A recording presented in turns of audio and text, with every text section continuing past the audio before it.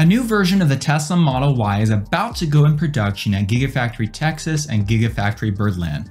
Let's discuss all the changes and improvements that Tesla is going to make to this new Model Y that we should see later on this year. I'm Jonathan, and welcome to Cleanerwatt.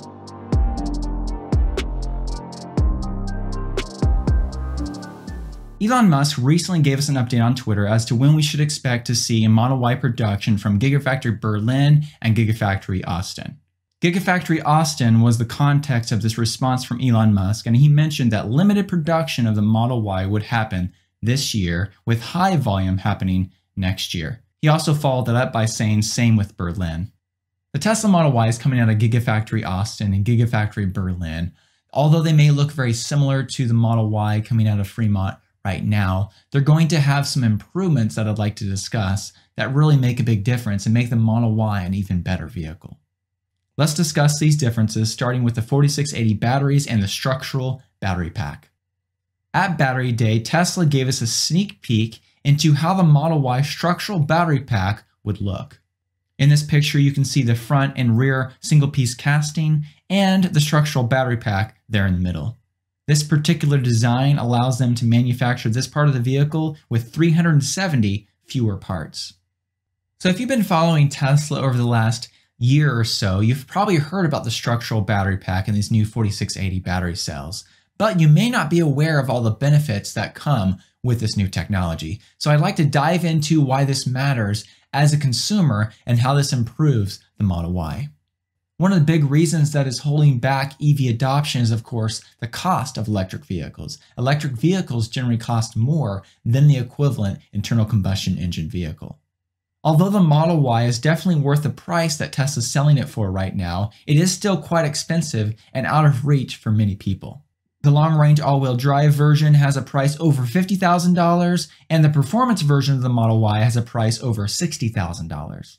However, at Battery Day, Tesla showed that these new battery cells with all their manufacturing processes and the improvements with the cell, and also the structural battery pack, would allow them to decrease the price of their batteries per kilowatt hour by around 56%. This, of course, won't happen right away, but it'll take some time for battery production to ramp up. But I believe this is Tesla's target by around 2025, and this is when I believe Tesla will realize this 50+% reduction in the cost per kilowatt hour of their batteries. So eventually, with these price reductions in batteries, since the batteries are the most expensive part of an electric vehicle, this should allow Tesla to decrease the price of the Model Y to a point where it's more affordable for more people. So these new 4680 battery cells and the structural battery pack will allow Tesla at some point to lower the price of the Model Y. Just don't expect it to happen all right away because new technology takes a while, and these 4680 batteries are not going to be as cheap immediately as they will be in the future when the production ramps up. So yes, these 4680 batteries and the structural battery pack will help solve this problem, but it will take a little time. The second thing that I believe is still holding back EV adoption is the range of an electric vehicle. Now you might say Tesla has plenty of range for most people, and I would agree with that. But the fact remains that for daily use, you should only charge your EV to around an 80% charge. So a 300-mile range EV should be treated more like a 240 to 250-mile range EV. Also, when it comes to really cold weather, there's quite a range loss in cold weather for an electric vehicle. The new heat pumps found in Tesla's vehicles definitely make a difference, but this is still an issue with an electric vehicle. Also, when it comes to driving on the highway above 70 miles per hour, because of the increased wind drag, this definitely decreases the amount of range you also get from an electric vehicle.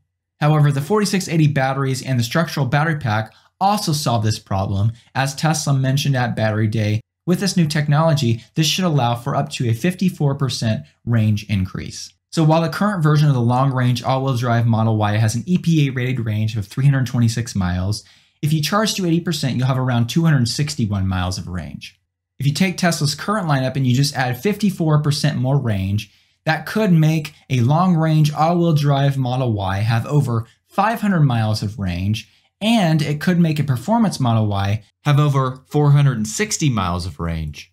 However, I don't believe this is going to be the reality. I don't believe that we're going to immediately see a 500-mile range Model Y coming out of these factories. I believe that maybe in 3 to 5 years, we will see the range of the Model Y go up to around 400 miles or so, and eventually it could move closer to 500 miles. But instead of pushing the range envelope with the Model Y, I believe once they get close to 400 miles, Tesla is going to work more on reducing the price of the Model Y and not so much at increasing the range 54%. I believe somewhere around 400 miles would be extremely amazing, and if Tesla got there, that would be totally sufficient. The third big thing that I believe is holding back EV adoption right now is charging time. Although Teslas charge very quickly, and Tesla has a great supercharging network, and although most charging happens at home, and actually in all reality, an EV is oftentimes more practical and more convenient than a gas-burning vehicle because you never have to go to a gas station, for instance, but you charge it up overnight while you're sleeping. The fact remains that the charging time for an EV is still a turnoff for many potential buyers. The current long-range all-wheel drive Model Y can charge from a 10% state of charge to an 80% state of charge in roughly 22 minutes on a V3 supercharger. According to Tesla's website, in a 15-minute charge, this vehicle can gain around 162 miles of range. Both of these estimates equate out to just over 10 miles of range being added per minute of charging. However, based on what we know about the thermal improvements of these 4680 batteries and also the power characteristics of these batteries, I believe they're going to charge much quicker than the current battery technology. I believe with this new technology that you'll be able to charge from a 10% to 80% state of charge in 15 minutes or less, and this would equate to more like adding 15 miles per minute of charging or even greater. Now, there are a couple other changes that I'm going to talk about in a minute. They're not related to the batteries. But before I dive into those changes that we expect with this new version of the Model Y coming out of these factories, I want to address the issue that Tesla will have to deal with, and that's the issue of having an old version of the Model Y, version 1.0 I'll call it, being produced at Gigafactory Fremont at the same time that they're ramping up production of a Model Y at Gigafactory Austin with a new structural battery pack and the 4680 battery cells. As a customer, when you order a Model Y, you're of course going to probably prefer the version coming out of Gigafactory Austin with these 4680 battery cells, but it'll be confusing if you don't know which vehicle you're getting. So how I see it is Tesla will only produce the long-range version of the Model Y at Gigafactory Fremont, and they'll produce the performance version of the Model Y at Gigafactory Austin, and as they ramp that up and prove the technology, eventually they're going to move over all the production of the Model Y, in my opinion, over to Gigafactory Austin, and they'll use the production space the Model Y once took at Gigafactory Fremont and use that for Model 3 production at that facility. So I believe this is likely how Tesla will solve this issue. If you want the new technology, that'll be found in the performance version of the Model Y. If you're fine with a lower price version, that'll be found in the long-range Model Y. There's also the possibility that this new Model Y could have some kind of adjustable suspension system, possibly even an air suspension system. Recently on Twitter, Green the Only posted this picture showing that the new updated owner's manual showed a raise and lower icon for the Model 3.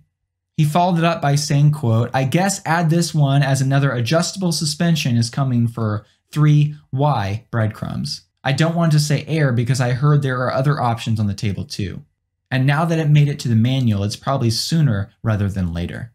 So Green the Only is definitely a reliable source, and he's talked about a lot of features in the past that he's seen in software and code, and these features are often implemented in the vehicles in the future. So I believe this is very reliable, and I believe this switch over to the structural battery pack could allow Tesla to have some kind of adjustable suspension on the Model 3 and the Model Y.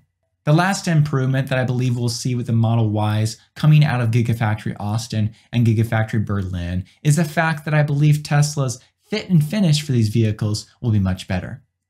The fit and finish of the vehicles coming out of Gigafactory Shanghai have been very good, and I believe we'll see the same thing for the vehicles coming out of these new factories.